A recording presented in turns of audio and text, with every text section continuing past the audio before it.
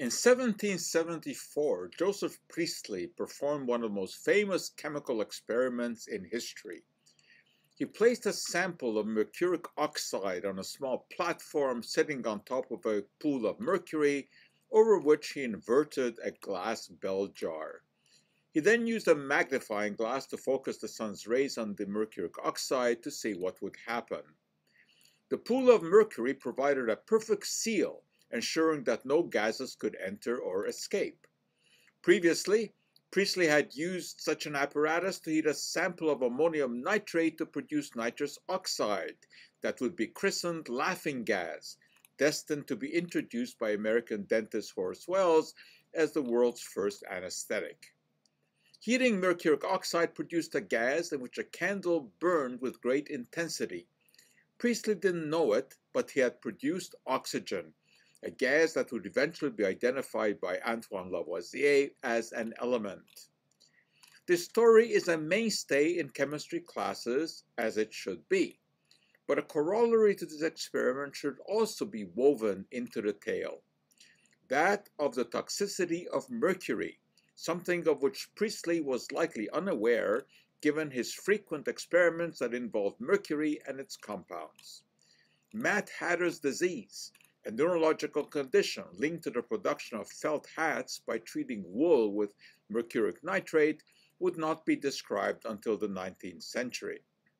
While there's no evidence that Priestley suffered any ill effects, a century earlier, Isaac Newton, whose dabbling in alchemy exposed him to mercury, did exhibit tremor, insomnia, and paranoid ideation, all symptoms of mercury toxicity. Today, knowledge that even small amounts of inhaled mercury vapor can be a problem has led to the elimination of mercury thermometers and advisories about eating fish contaminated with mercury. This is a huge problem in Bolivia, where artisanal gold mining operations have become very popular among indigenous people since significant amounts of gold occur in rocks and sediments in the Amazon. Combining the crushed rocks with water and mercury results in the formation of gold amalgam, an alloy of mercury and gold that due to its weight settles to the bottom and can be separated. Heating the amalgam then drives off the mercury and leaves gold behind. Inhaling mercury vapor is unavoidable, as is dispensing the water that still contains some mercury into rivers. Here, microbes convert metallic mercury into an even more toxic form of the element called methylmercury that concentrates in fish and consequently is ingested by the local population. Mercury contamination is detected by analyzing the mercury content of hair, where some of the ingested mercury is deposited.